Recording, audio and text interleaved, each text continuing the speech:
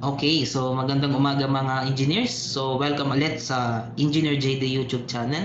So this is our second video. So second video para sa araw na to.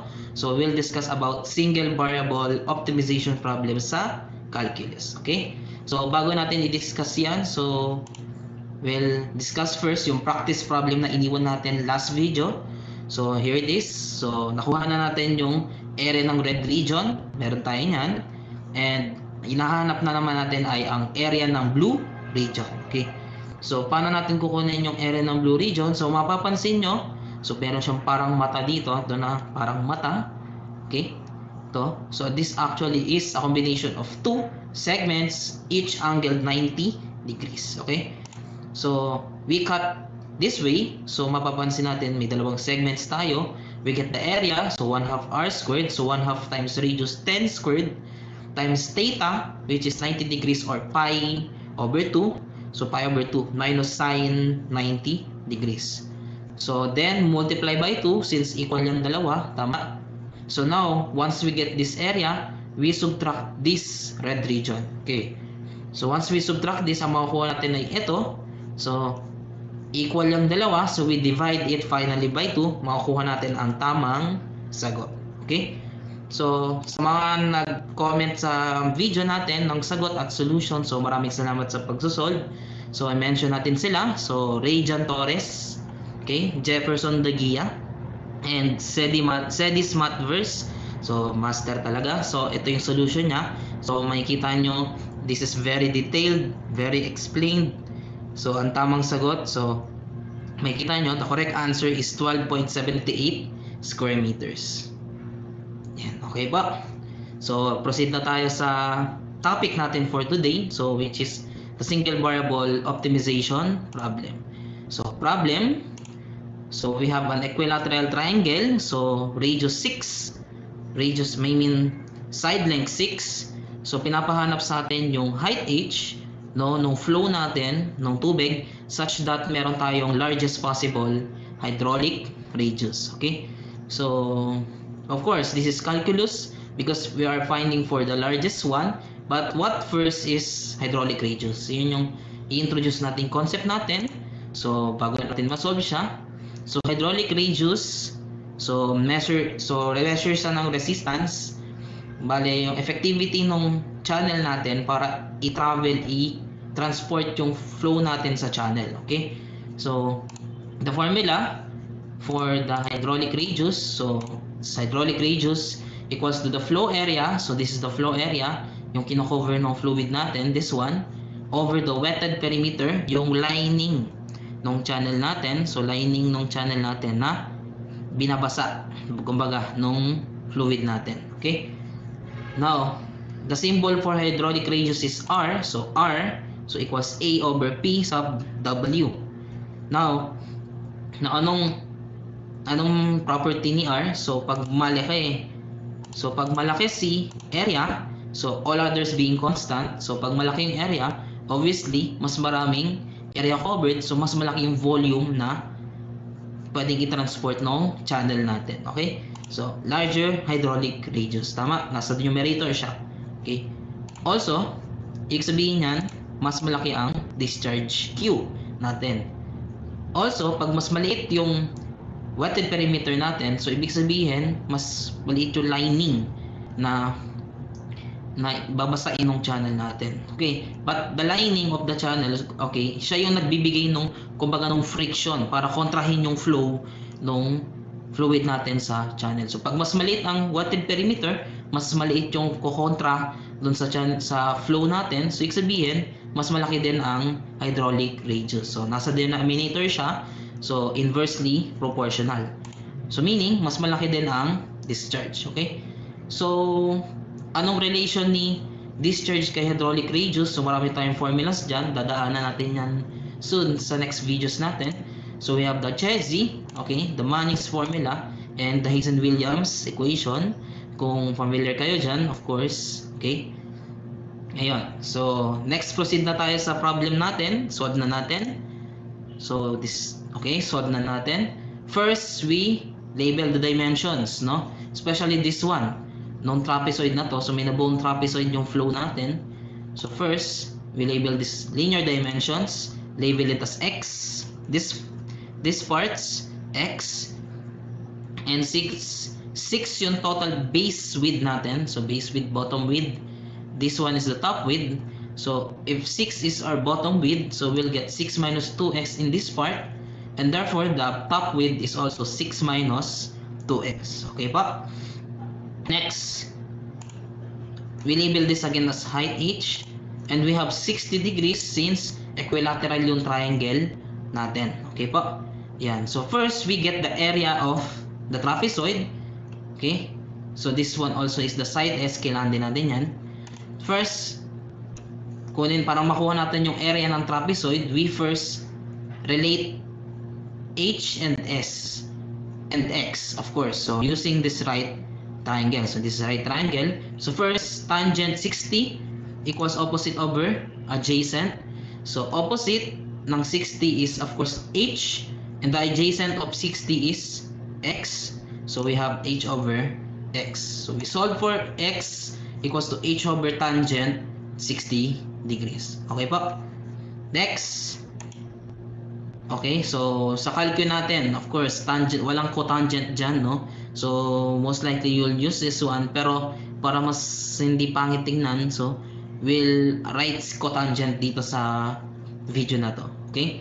So next, let's now relate s and x. So these two, so from the sine equals opposite over hypotenuse, so h over s.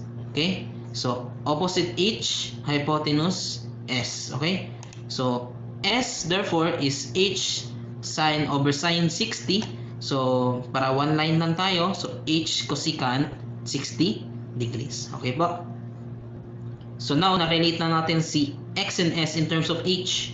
So we can now get the area of the trapezoid. So 1/2 times height. Height natin is h. Base 1, so bottom base natin is of course 6 meters. Top width, so base 2 is 6 minus 2x. But x, nakuha na natin kanina, is h cotangent 60 degrees. So we'll write that. So this one, okay, sinubstitute na natin. So finally, we get 6h minus h squared cotangent of 60 degrees. Okay po?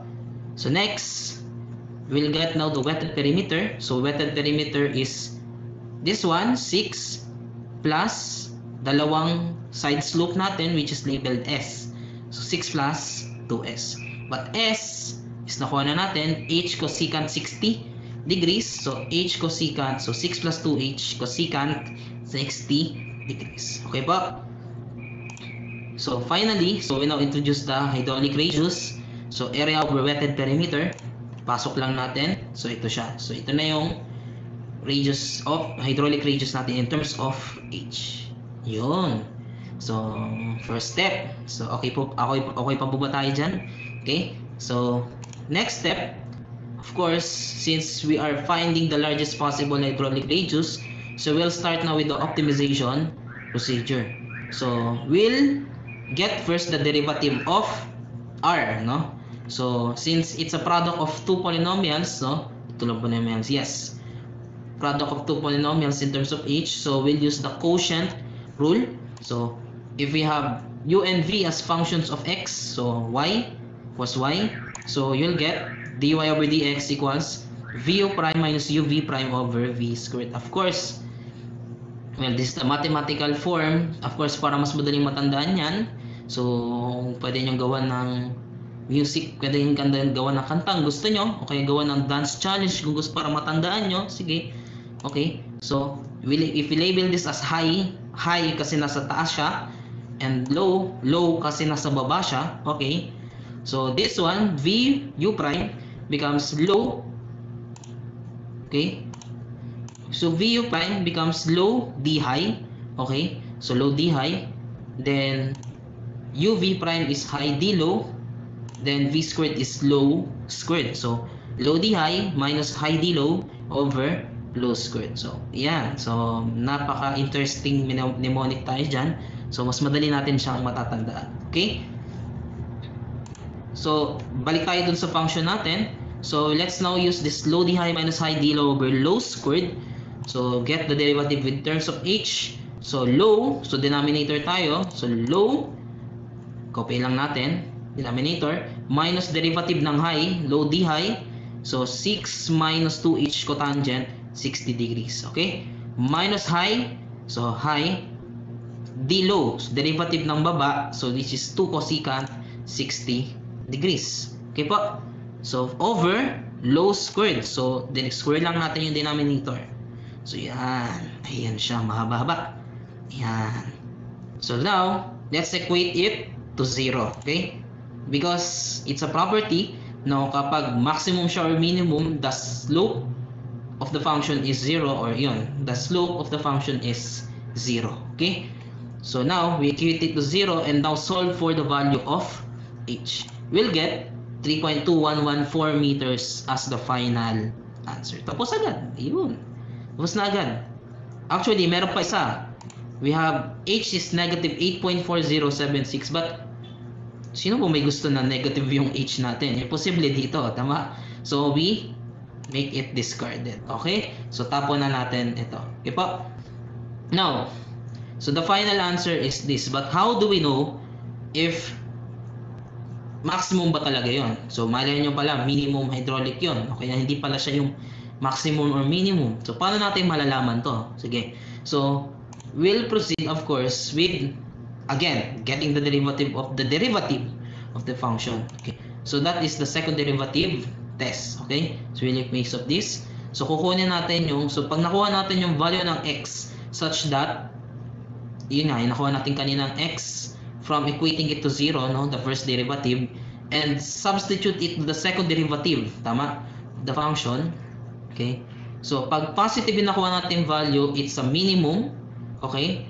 If negative, it's a maximum. And if equal to 0, it's a point of inflection. So ibig sabihin, it's neither minimum nor maximum. Okay? So for this problem, so we get the second derivative. So hindi ko na ipapakita because it's very long. Okay? So papansin nyo, ang daming brackets, in-input ko kasi siya sa software. Okay? So ito yung nakuhang derivative ng second derivative ng software natin. So this one, ayan. So substitute h equals 3.2114, yung nakuha natin kanina. So substitute dito, you'll get negative 0.861. So obviously this is negative. Okay po? So since this is negative, based dito, pag negative ang nakuha nating second derivative, it's a maximum. Okay? So maximum, so this is a local maximum.